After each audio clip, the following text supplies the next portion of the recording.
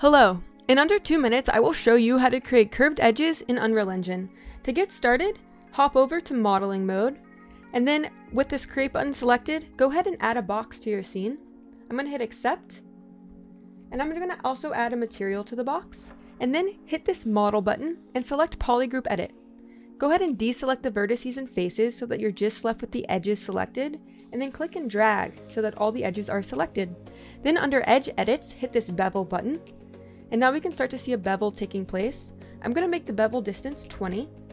And once we start adding subdivisions, we can start to see a curve taking place. The higher you make the subdivisions, the smoother the curve will be. And the round edges will create a point or make it concave. For this tutorial, I'm going to be making this value 1.75. And now we can go ahead and hit accept on the bevel and then accept on the polygroup edit. And now we see a little bit of a seam happening, and I don't like that. So I'm going to add a subdivide.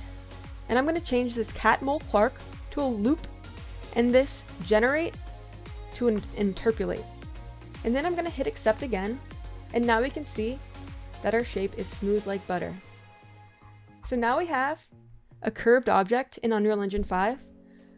If you liked this tutorial and found it helpful, please subscribe. I also have more tutorials on my channel. I hope to see you soon. Have a great day, and thank you.